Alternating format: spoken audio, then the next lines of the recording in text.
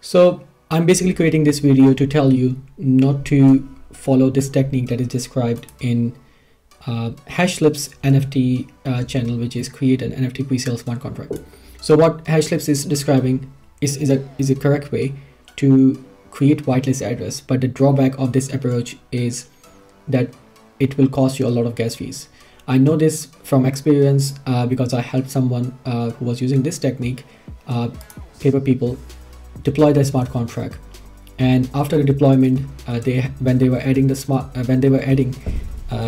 whitelist of addresses, it cost them about 1 ethereum, and then it costed them the people who were minting the contract a bit more. So this approach didn't work out really well for them. I can show you what this approach is about.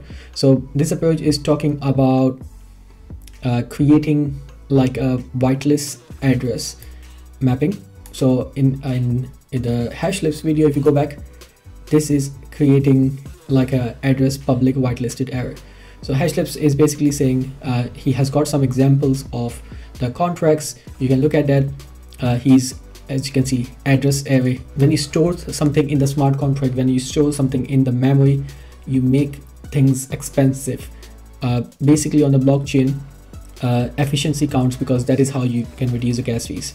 So again, he will then provide some functionalities, like these guys have to like verify like if person is in whitelist or not.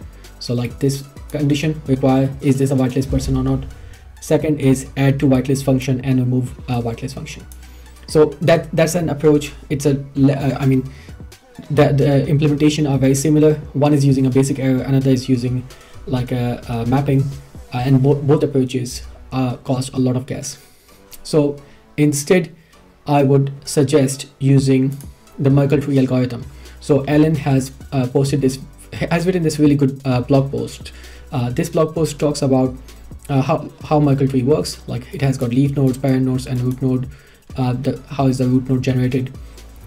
You can go and read about the whole concept. I'll share the link of this blog post in the video. This guy is really amazing. Like, do read this blog post. It has helped me understand the concepts as well. But I came across this concept in detail when I was doing a reverse engineering of crypto bets. So who doesn't know about crypto bets? This is an NFT project by Ozzy Osbourne. So in his contract, you see actual implementation of this Merkle tree algorithm. If you go to this contract, you will see, for example, one second, I'm just going to take you to the, so this is a function which is a whitelist function. So you can name the function anything. So over here, what the crypto bets developers have done is they have created a buy pre-sale function which takes a signature, and then they use, so I'm within the function body right now in the buy pre-sale. Within that function, they use the signature to basically check if the person who's trying to mint is a whitelist signer. So instead of storing the whitelist addresses in the contract, they are using a very efficient technique of just matching a signature. And I think there would be some word like efficient. I don't know how to spell efficient apparently, but what this does is, I'm just going to explain it to you.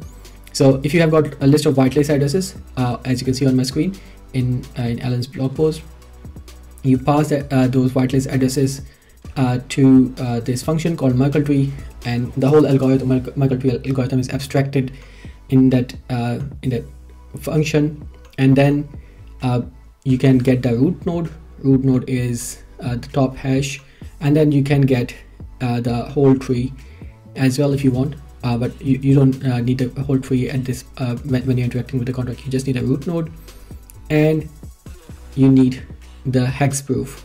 So using the hex proof and the root node in smart contract, you implement this function which basically takes the signature which is generated over here. It takes this signature, you call the Merkle tree Merkle proof.verify function. So Merkle proof is basically, if you look at this in detail, like on line number 6, they are importing an Open Zeppelin library. In Open Zeppelin library, there is a thing called Merkle proof.sol.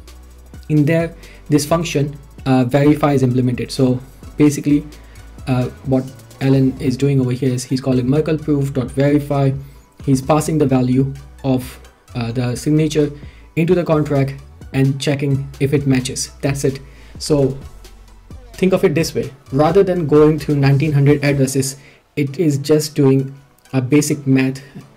It is simply cryptography, where it is checking if the message that was sent is from the right source or not. If not, then it will say it's an invalid proof. So it's a very small calculation as compared to going to the list of 1900 addresses that are stored in the memory. So yeah, this is the future. This is what everybody is doing now when they are implementing their whitelist addresses in the contract. So there are two bits of it. One is the JavaScript implementation, which goes onto your server, and another is your smart contract, which uses the merkle proof.sol open Zeppelin library and uses the verify method from there. So if you are thinking of building a smart contract with whitelist, go for this technique. Thank you.